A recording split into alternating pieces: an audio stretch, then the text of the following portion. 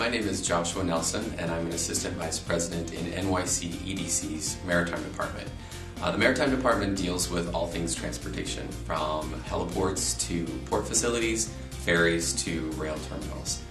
We partner with City DOT as well as the Port Authority of New York and New Jersey on strategic planning and asset management for the City of New York.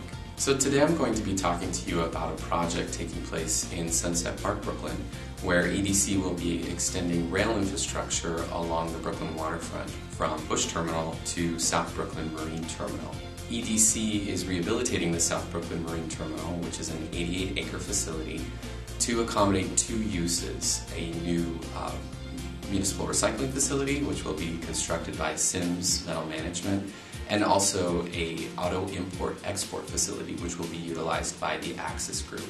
The city, along with its rail partner, New York, New Jersey Rail, conceived of a project to extend this rail infrastructure to the Marine Terminal. The rail freight facility that we're constructing to access South Brooklyn Marine Terminal the extension will begin from Bush Terminal, which is in Sunset Park in Brooklyn, and extend north along First Avenue. Actually, in the street, it's a pretty unique operation that will get the rail facility to South Brooklyn Marine Terminal.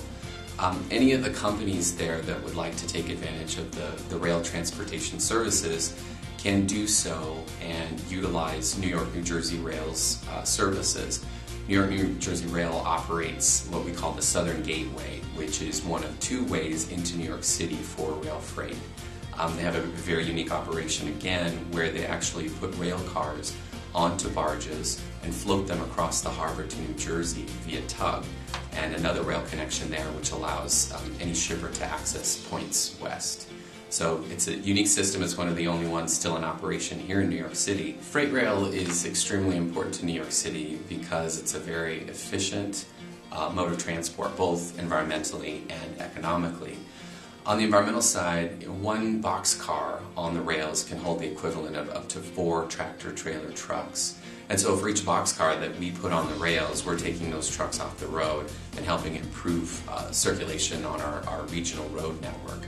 Also on the environmental side, locomotive emissions and the efficiencies that one locomotive can pull a huge train of 100 rail cars really translates to better air quality benefits for people in New York City.